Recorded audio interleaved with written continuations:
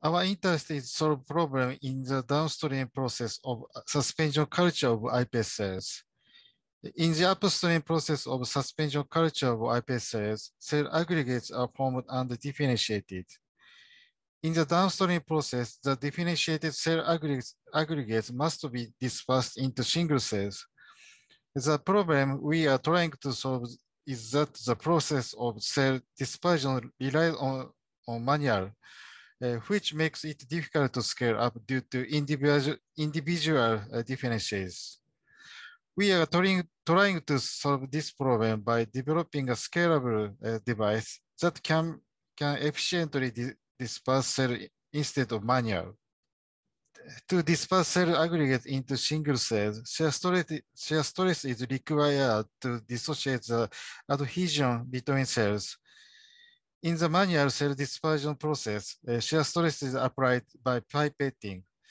The cell dispersion device we have developed is equipped with a simple rotating cylinder, which is characterized by applying a constant shear stress by rotating the cylinder at high speed. If the cylinder rotates too fast, turbulence will occur and damage the cells.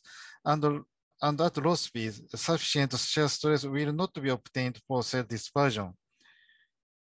We designed the device so that the liquid flow becomes a Taylor vortex in the region of optimal rotation speed for cell dispersion.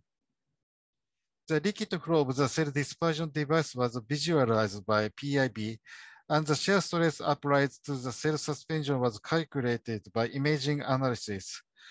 Using a benchtop scale cell dispersion device, a typical Taylor vortex flow was observed at the cylinder speed from 250 to 1,250 RPM. At 750 to 1,000 RPM, which was optimal for the dispersion of cell aggregates, the calculated maximum shear stress was 1.1 to 1.6 Pascal. The calculated shear stress was comparable to the value in human capillaries. The characteristics of Taylor vortex flow is that the vortex flow is formed in layers, and it is so that the collision between cell aggregates caused in this state also becomes the driving source of cell dispersion.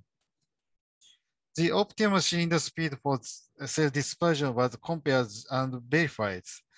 As a result, in the cell line used in this study, the yield was maximum at 1,100 RPM, and the yield decreased at the higher RPM. It was suggested that there was a cylinder speed that maximizes the cell recovery. Next, octophore markers were analyzed by FCM to confirm that the dispersed cell remained undifferentiated. As a result, it was confirmed that the undifferentiated state was maintained at any rotation speed of the cylinder as in manual. The cell dispersion reaction solution had comparable recovery efficiencies for manual and device use with triple. On the other hand, PBS containing only EDTA has the same recovery efficiency. In suspension culture of iPS cell, a cell dispersion device was used for passage.